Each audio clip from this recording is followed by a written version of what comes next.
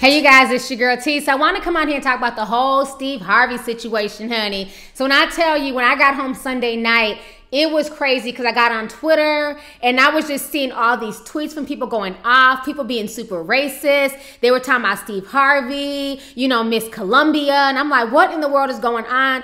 I'm thinking this man done whooped her ass, raped her, did something horrible. And then my subscribers and my followers on Twitter has let me know that Steve Harvey had a blunder during the 2015 Miss Universe pageant. And basically he announced the wrong winner. He announced that Miss Columbia was the winner as opposed to announcing Miss Philippines. So when I tell y'all the internet went crazy, folks went in on him, it was nuts. I want you guys to go ahead and watch this video really quick, and I'm gonna come back with the rest of my commentary. It was a crazy ending. No, it was intense. Yeah.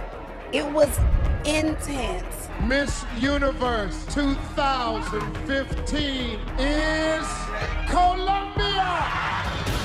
For an excruciating 2 minutes and 5 seconds, Miss Columbia thought she won the crown. I have to apologize.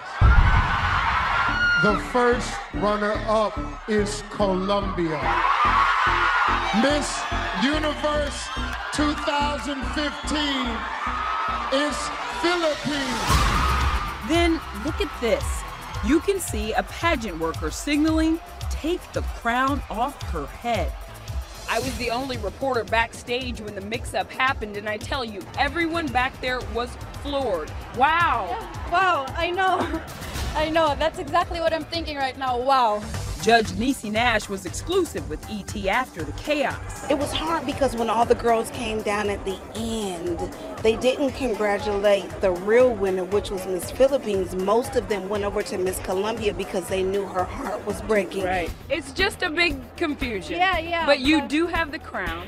Yes. And you are Miss Universe. Yes, and I had to ask them backstage many times, like, did I really win? Am I really Miss Universe? Are you gonna take the crown from me now? And then, no, you're really the winner, and they really assured me. Talk about big time blunders. Listen to the crowd behind me continuing to boo. They won't leave the stadium. No one knows how this big mistake happened. They only know it happened. Miss Columbia, who bears a striking resemblance to fellow Colombian Sofia Vergara, had a message to fans. Everything happens for a reason, so I'm happy. I'm a little shocked. That was an insane ending. What just happened? Have you ever seen anything like that before? I've never even in my wildest dreams. Like, I actually thought, you know, Steve's a comedian. I thought he was making a bizarre joke. The Washington Post and a lot of people are asking if it was all some sort of publicity stunt. It was a mistake, you know, it was just an honest mistake. Harvey said he simply misread this card with the results. But in a now deleted Snapchat video, he blamed it on the teleprompter. Then the talk show host made everything a little bit worse with this tweet, writing, quote, "I want to apologize emphatically to Miss Philippines and Miss Columbia." The problem was he misspelled both Philippines and Colombia. Next, Trump's take. The candidate tweeted, "Very sad what happened last night at the Miss Universe pageant.